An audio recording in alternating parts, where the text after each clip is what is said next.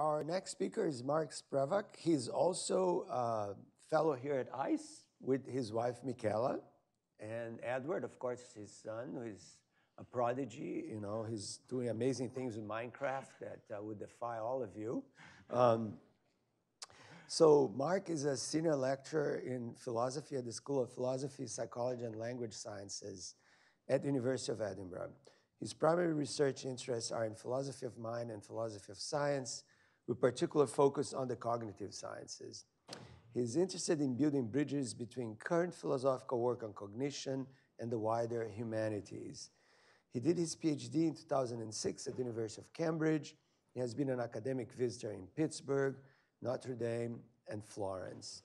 He has been at the University of Edinburgh since 2011, where he is the current Director of Knowledge Exchange and Impact for the School of Philosophy, Psychology, and Language Sciences. Welcome, Mark. Thank you. That's great. Thank you. Let me review the screen mode. Excellent.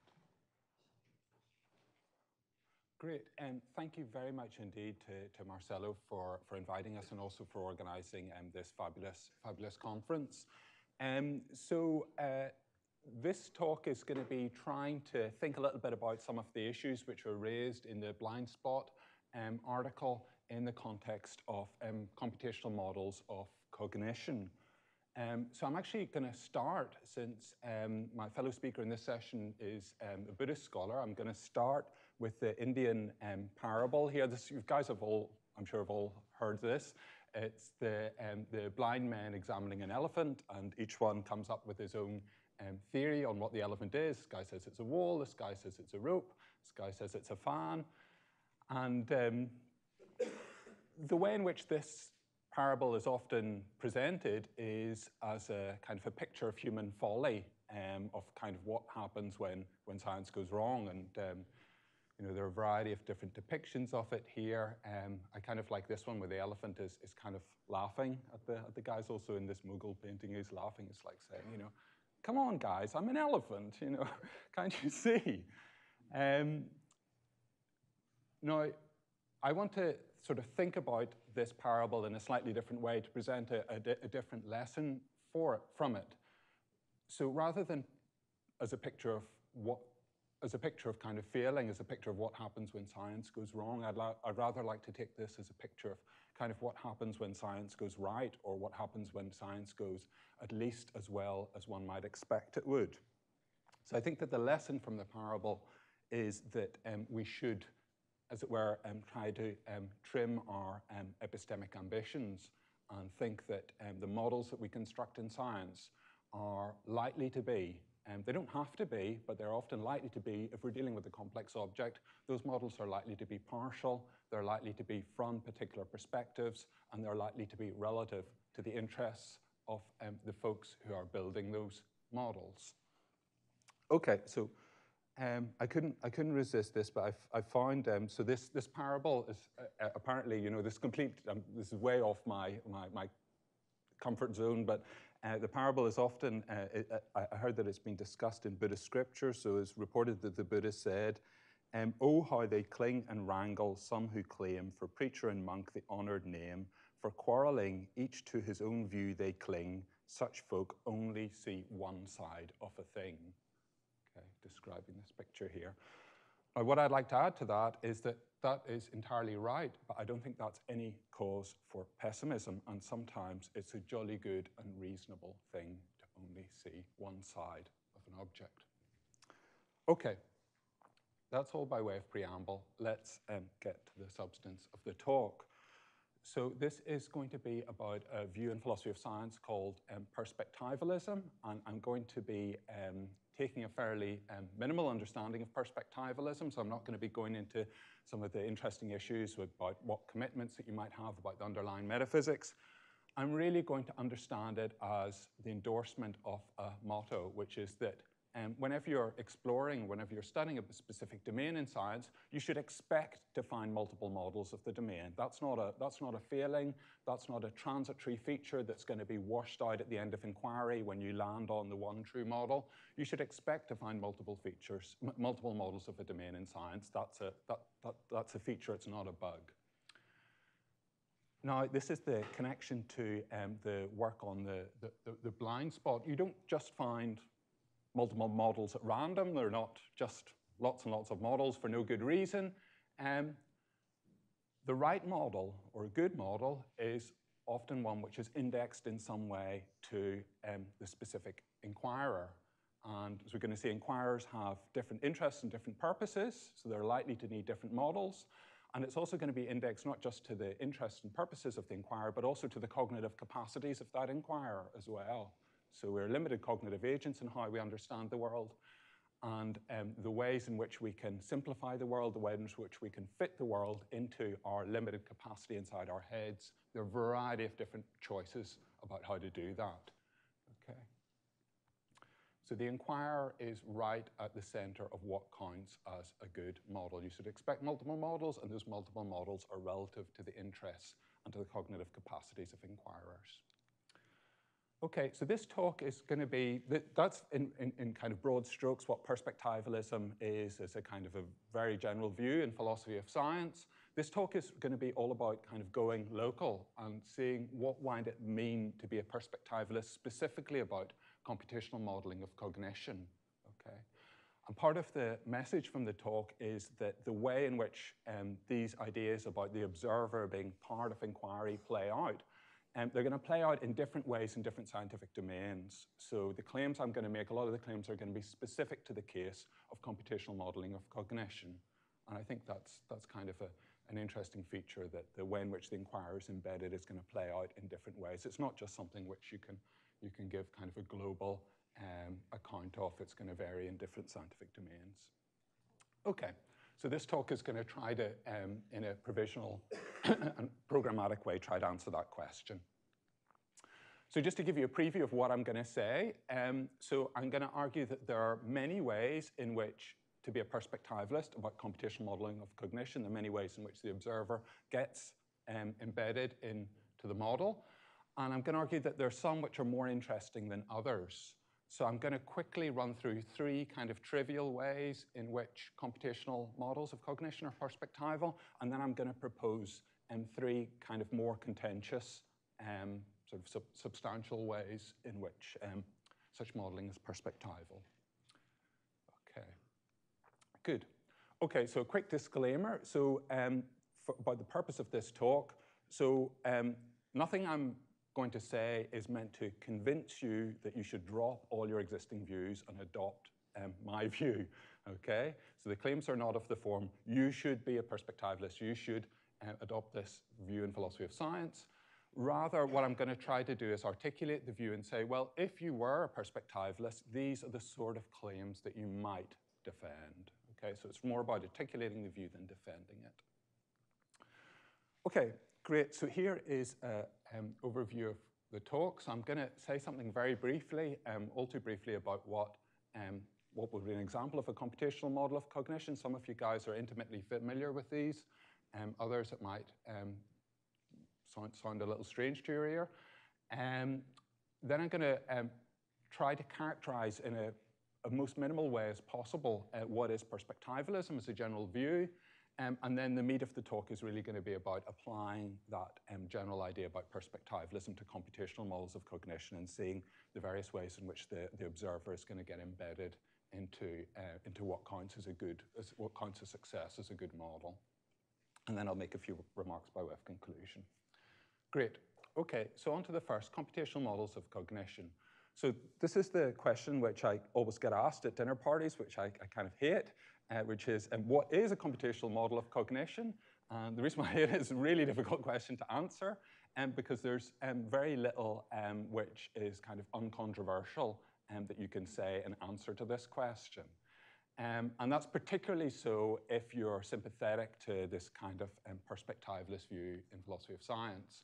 So it's actually particularly hard for perspectivalists to give an answer to this question, because they really don't want to put down a marker too early on what the specific goals, aims, and methods are of a computational model of cognition. They want to allow that there's going to be, let a thousand flowers bloom. There are going to be a lot of different approaches. And I think that's the right thing. And I think if you open up journal papers in the literature, that's indeed what you find. Folks mean really quite different stuff by offering a computational model of cognition. Okay. Nevertheless, you want to say something to get at least into the right ballpark, for kind of identify a rough indicative position from which you can then finesse kind of different perspectives or different specific views. And I think about the most that you can say, really, is that a computational model of cognition aims to, in some sense, uncover the computations behind our thought and behavior. And if you find that unsatisfactory, that is because it is unsatisfactory. It's a very anodyne description of it. But I think that's pretty much as far as you can get in terms of the kind of agreed characterization of what such models are up to. And what we're going to see, hopefully, by the end of the talk is that there are a bunch of different ways, not always compatible, of how you kind of unpack this, how you unpack what the models are up to. Okay. Now, just not to leave you completely hanging here, I'll very briefly just mention kind of one example. So there's a vast literature with huge amount of variety in terms of different things people are doing with computational modeling of cognition. So I'll just give you one sample from an enormous and highly varied population, and that's work on sensory cue integration. So suppose you're given a task, you have to work out which of, you're given two ridges, and you have to work out which of two ridges is higher than the other. And you're presented this under three conditions. So under one condition, you can see the ridges, but you can't touch them. Under another condition, you can touch the two ridges, but you can't see them. And under the third condition, you can use both sensory channels. So you can touch the ridges, and you can also see them. Okay. Now, it turns out whenever they study how people can make judgments under those conditions, what people do in the third condition when they have access to both sensory modalities, vision and touch, is that they weigh the evidence from those different modalities in line with the Bayesian calculus. So they seem to implement some form of Bayesian inference. So they weigh them in terms weighted by their uncertainty about the individual sensory channels. So in some sense, which remains to be unpacked and which there's lots of interesting work in the philosophical and in the empirical literature, in some sense that remains to be unpacked, the brain is implementing some form of Bayesian inference in these cases in sensory cue integration. Okay, so that's just one example of a claim people have made about how a computation might be behind a specific piece of thought or behavior.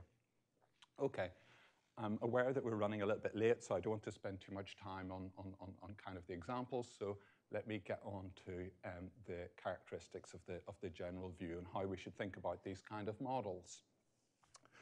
Okay, so what is this view, which I think is quite helpful, perspectivalism?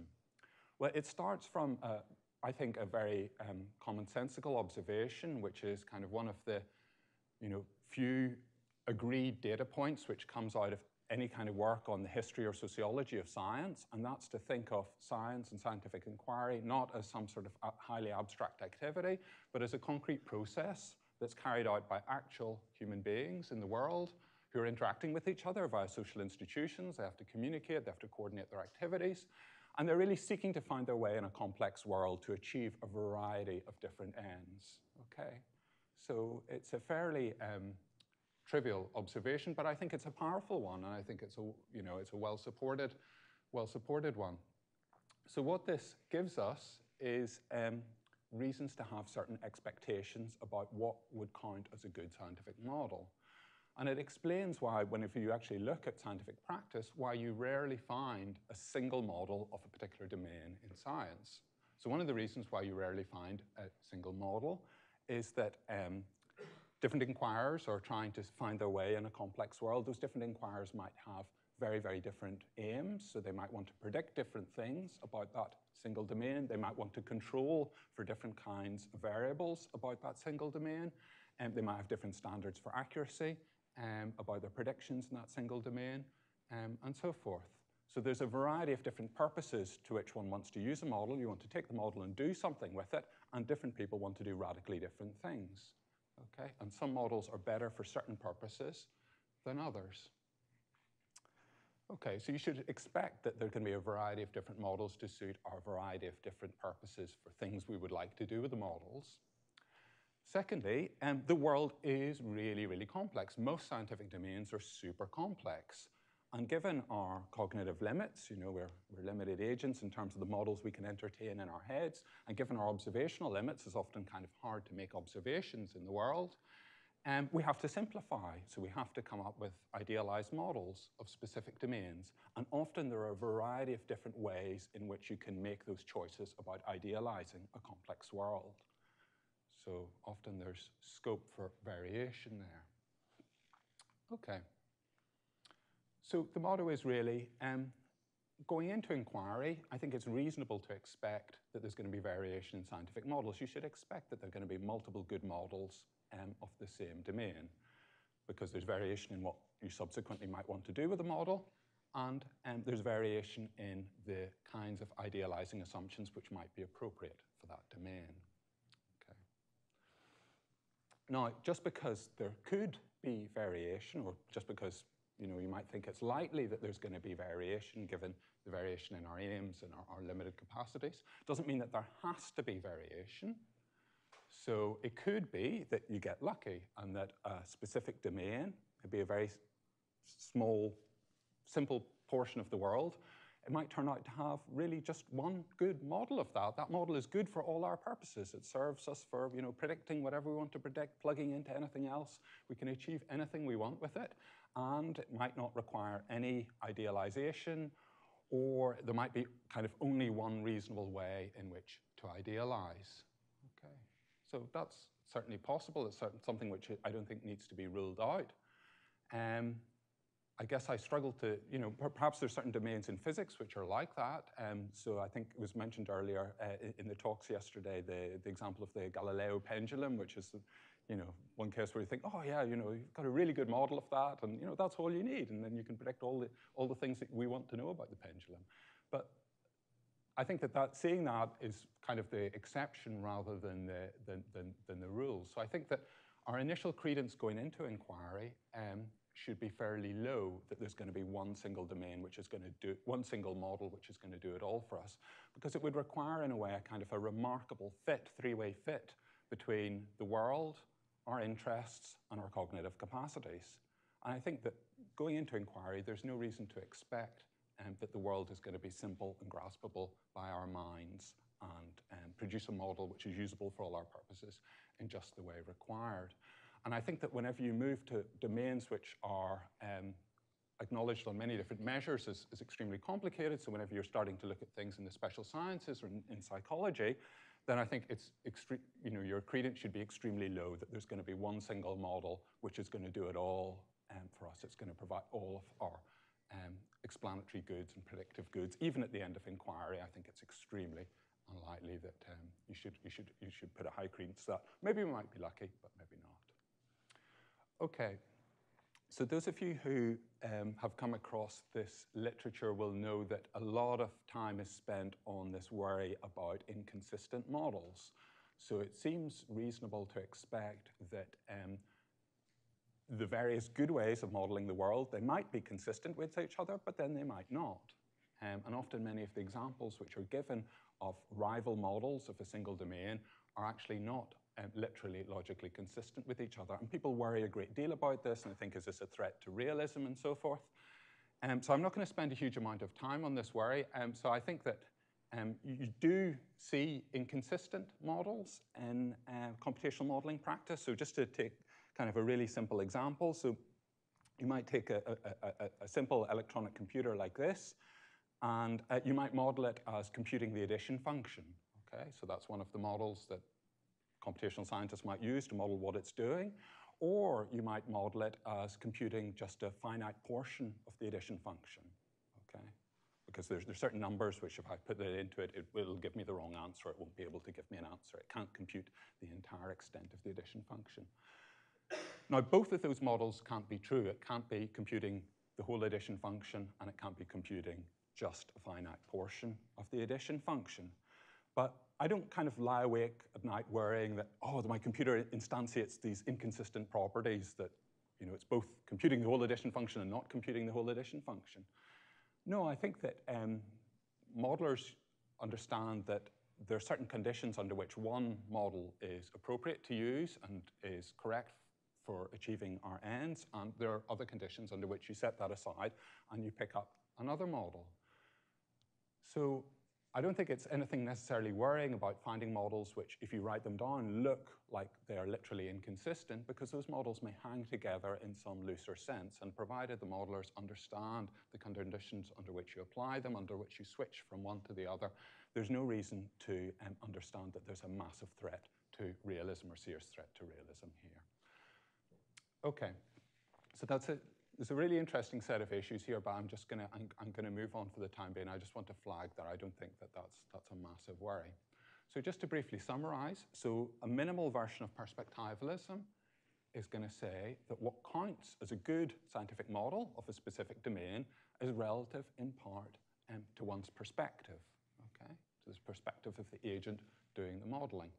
And perspectives are at least a part and function of what we want to do with the model, what our aims are, and also with the compromises we elect to make in idealizing and taking the quart of the world and kind of pouring it into the pint pot of our heads when we try to model and try to understand and explain the world.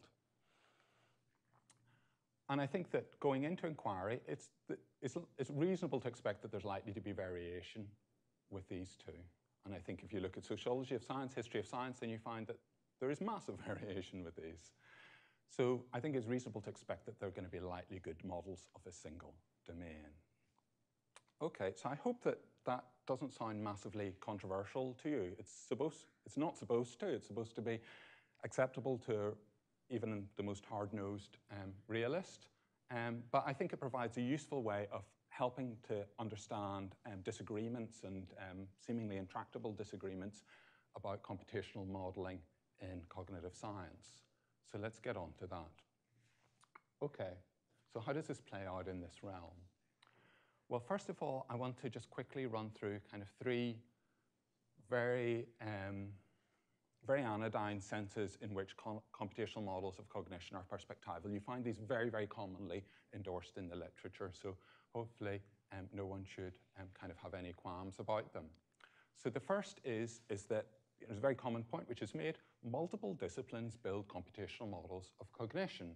So it's a kind of interdisciplinary area, and you find models built of computational models of cognition built in psychology, computer science, neuroscience, psychiatry, molecular biology, economics, social science, evolutionary theory. And the thing that you notice is that they don't all use the same model. Okay? So researchers in these different disciplines often have very, very different interests. Even though they're studying, in a sense, the same target system, they're interested in explaining and predicting different types of effects, different properties of that system. And often they will be, construct different models, different computational models of those systems to answer different questions. And they'll often idealize cognition in different ways. Okay. So that's one way in which the interests and the cognitive capacities of the researchers are going to enter into what counts as a good model, and what counts as a good model is going to depend on the discipline which is studying the target system. Second kind of trivial way in which it comes in is that, again, a common point which is made, researchers, even in the same discipline, often model cognition at different scales, different spatial scales from molecular processes, single cells, computational properties of single neurons, small numbers of neurons, neural populations, whole networks, whole brains, all the way up to entire agents or groups of agents. And researchers are often different researchers often look at different scales. So they might be given a computational model of developmental processes, of long-term learning processes, skills and automaticity, those kinds of learning processes, or short-term learning, the kinds of things that Peter was talking about there, whenever you are able to acquire a new piece of information, very, very quickly, or kind of on-the-fly inference, actually being able to apply what you know to a given scenario. And again, you often find different models for these processes at different scales, really quite different computational models. So one of the interesting things which has happened in the literature, which people are reacting against, is that predictive processing has proposed this view that there's one computational model which kind of works across all these temporal scales. But that's kind of really, really unusual. Most people think that there's going to be quite different computational models of brain activity at all sorts of different scales. Okay, so the third and slightly more interesting or unusual way in which computational modeling is, you should already agree that it's perspectival, is articulated by David Marr in his 3 different levels of computational description. So Marr said whenever you propose a computational model of cognition, you might be trying to do one of 3 quite different things. So you're still focusing on exactly the same target system, but your model is trying to explain 3 different types of things. So you might be proposing a computational model, what he calls a computational model, which is a description of what function, what overall function, what input-output behavior the system exhibits. So what mathematical function is being computed by that system. You might be proposing the model as an algorithmic model of that system. So here the model is telling you not just about the function being computed, but the process by that system is computing the function, how it actually computes the function. So it's telling you in some sense about the mechanism, about how it's being computed. Or you might be proposing a computational model as a story about implementation. You might be proposing it as a story about how individual steps in an algorithm, in an abstract algorithm, map onto the nuts and bolts of the neural hardware.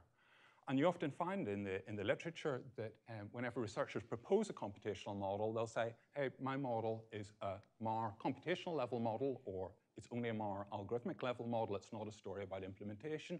So they'll often say exactly kind of what questions, what specific questions they want to answer about that target system. Okay, good. Right. So let me move on and talk about the super contentious stuff. So these are the less obvious ways in which computational models of cognition are indexed. They're not just getting it right about the system, they're getting it right about the system relative to a set of explanatory and predictive questions that an observer might have. Okay. So the first is that different inquirers or different observers might have different perspectives on what the task is that the cognitive system is solving, or the part of the cognitive system is solving. So it's one of the kind of core postulates of cognitive psychology is that cognition doesn't just come in kind of one monolithic thing. So it seems to us, if we kind of introspect on the inside, doesn't seem like clearly articulated, but cognition doesn't come. In order for cognitive psychology to work at all, you have to assume that you divide up cognition, you segment cognition into discrete capacities. So these capacities might be perception, memory, attention, or they might be lower level capacities about ability to detect various edges in the scene, or to be able to infer shape from shading and so forth. So cognition should be segmented into discrete capacities. And the way in which you individuate the capacities is extensionally by the tasks that those capacities accomplish. Okay? So you say what specific task that capacity aims to do.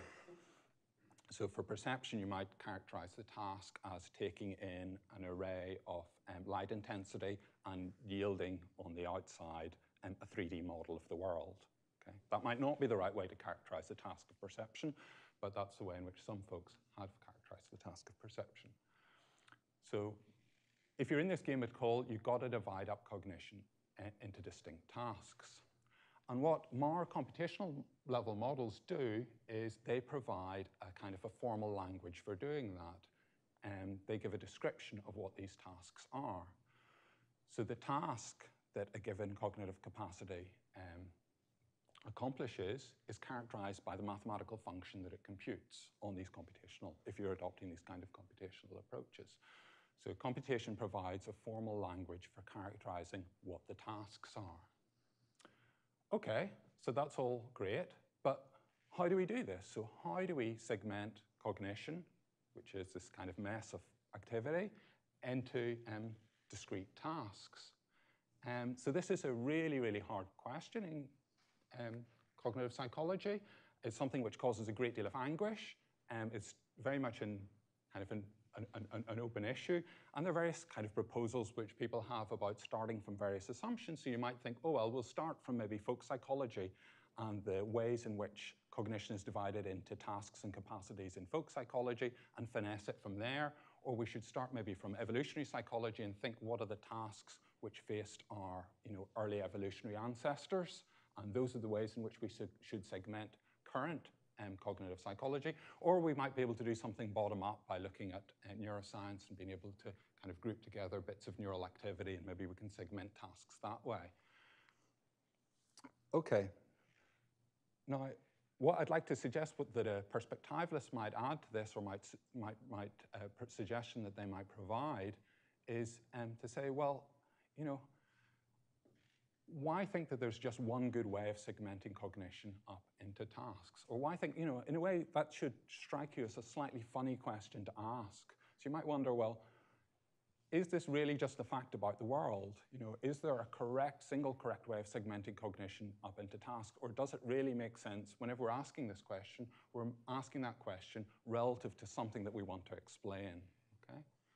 So what a perspectivalist might suggest is that, look, we should expect that there are multiple good ways about doing this, depending on the interests and cognitive limitations of the observers. So there's not just kind of one good way of taking the mass of behavior and chopping it up into little parcels. What counts as a good way of taking the mass of behavior and chopping it up into little parcels is relative to what you want to then do with the model, what you want to explain with the model, what you want to predict with the model. Okay. So perspectivalists might suggest that there are you should expect variation in the task descriptions in computational modeling.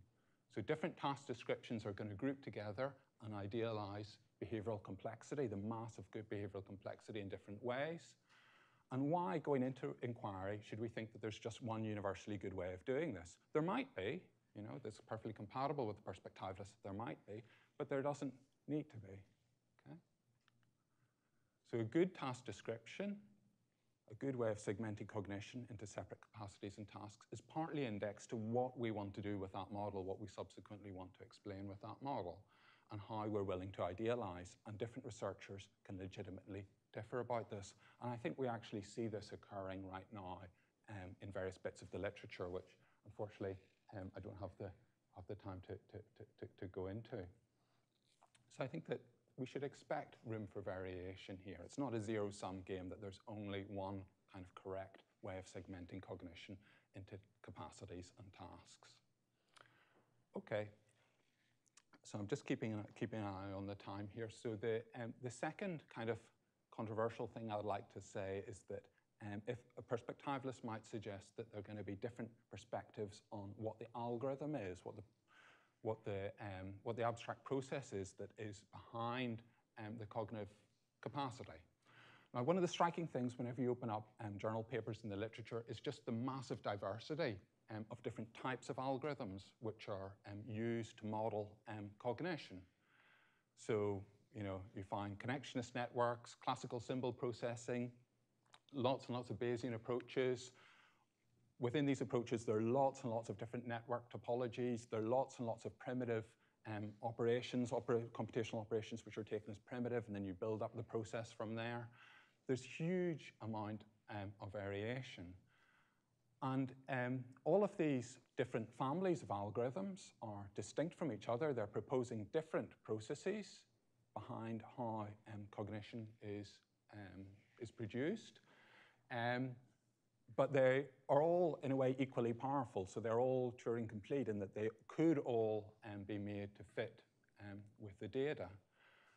And again, you get kind of very, very heated disagreement about which is the true computational architecture of cognition, which is the correct algorithmic family to use to model cognition.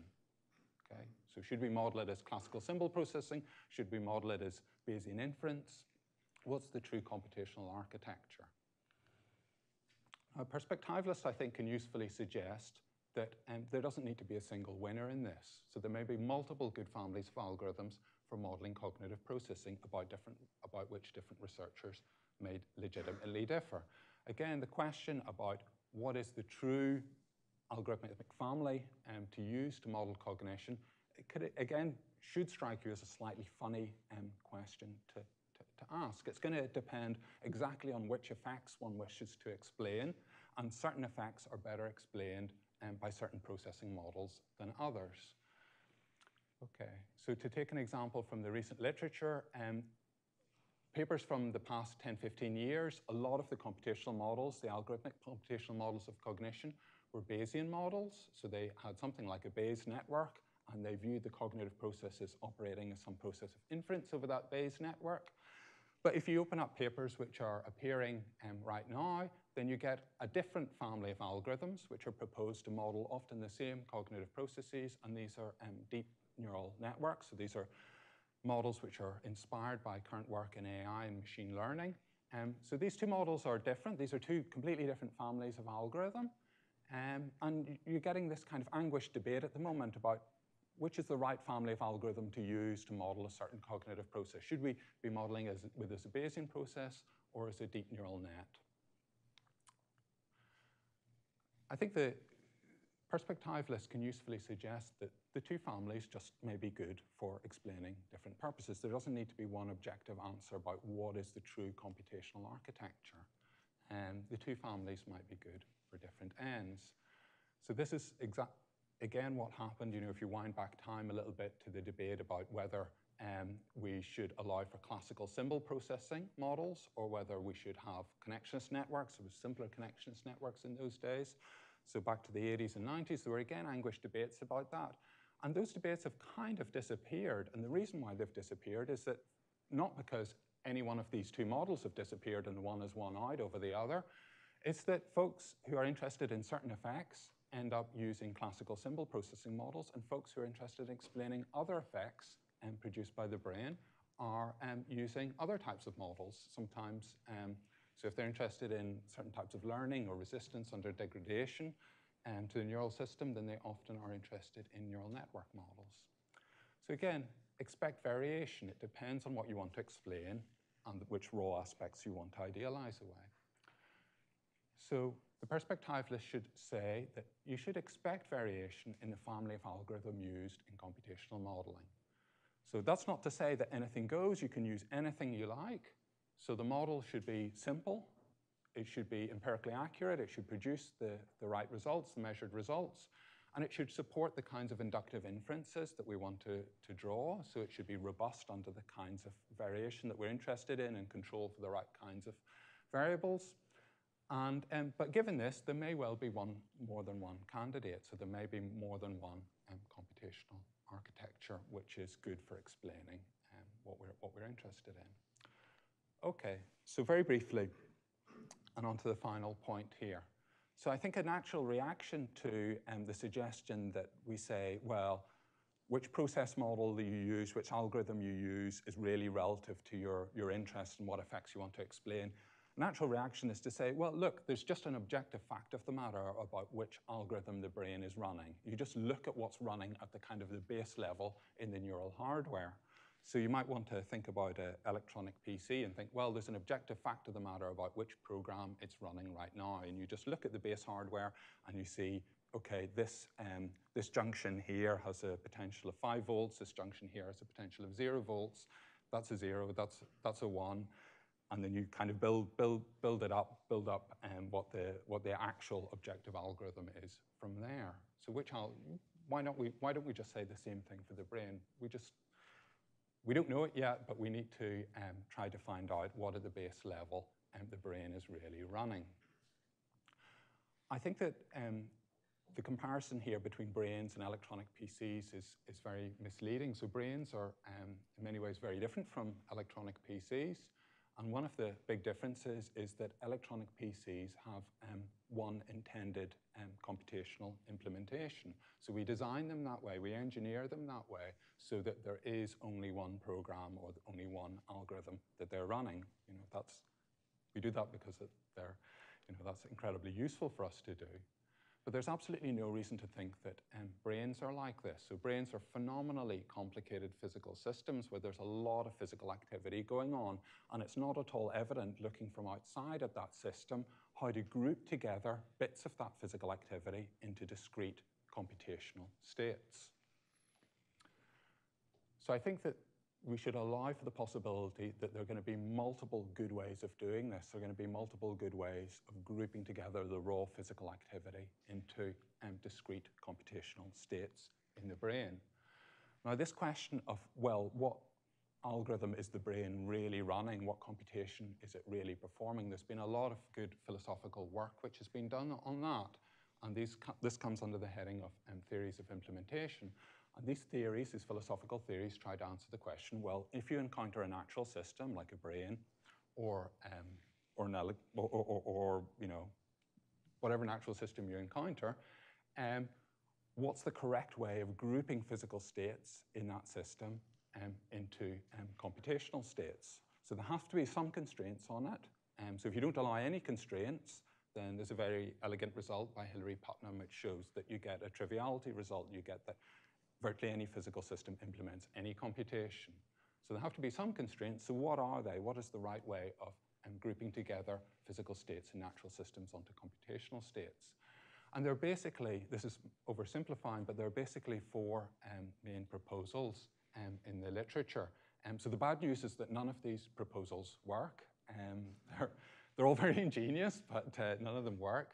So Tyler Burge and Tim Crane and myself and many other people have defended the idea that the right way of grouping physical states together is in terms of shared representational content. So states with shared representational content should map onto the same computational state. Gualtiero Piccinini has defended the idea that the right way of grouping physical states in the brain is in terms of their natural teleological function. Dave Chalmers has defended the idea that you group them together depending on having the same causal role, even though they might be very physically different from each other. And Peter Godfrey Smith has a wonderful paper where he argues that the way in which we should group them together is in terms of their first-order physical similarity, so states that are physically similar and their first-order physical properties are ones that should fall under the same computational state. Okay. Now, none of these work, and the reason why they don't work is kind of interesting in that they often work for some cases, but not others, and they often fit many cases of scientific practice, but they dramatically fail in other cases. So it seems that certain proposals here kind of accurately match what scientific modelers are doing in certain circumstances, and other proposals match what they're doing in other circumstances. So I think that the right way to think about these, or what the perspectivalist might suggest, is that, why choose only one of these? So there might be multiple good ways of grouping physical states in the brain into computational states. There doesn't need to be just one good answer to that. So we should expect that there's going to be variation in the models about how neural implementation works. And that's not a bug, it's a feature. Okay. So the right way is not some objective feature about the brain. It's partly indexed to what we want to do with the computational model and how we're willing to idealize. And different researchers may differ about that, and they might adopt different accounts of neural implementation as a result. So there's room, I think that we should at least allow space for room for legitimate variation. Okay, so very briefly, by way of conclusion. So I think that perspectivalism is useful in that it offers a way to think about disagreements, which can often be very heated and anguished in science, and the three ones which I mentioned are particularly fraught. So it offers ways to think about how we divide up cognition into discrete tasks, about which family of algorithm, whether a Bayesian algorithm, whether a neural network algorithm, whether classical symbol processing algorithm, which family of algorithm is the right one to describe cognitive processing. You don't need to choose just one. It's going to depend on what your purposes are. And on how we address this fraught question of how you map raw brain activity onto computational states in your model. There might be multiple stories, multiple good stories about how that's done, and they don't need to all be all match. Okay, so the perspectivalist contribution is that whenever you see such disagreements, they don't need to be a zero-sum game, which is kind of often the default assumption in this bit of the literature, at least anyway. And the right computational model is indexed not just to the way the brain is or the way the world is in this case, but what we want to do with the world. What we want to do with the model and how we choose to simplify. And I think that, for me anyway, this chimed with at least some of the things that was in the wonderful Aeon article. And I think it indicates a blind spot between participants in disagreements in computational modeling, that in fact they appear to disagree, but they don't really disagree, they just kind of want to, they're instances of legitimate variation. And I've run over, so thank you very much indeed. Thank you. Thank you, Mark.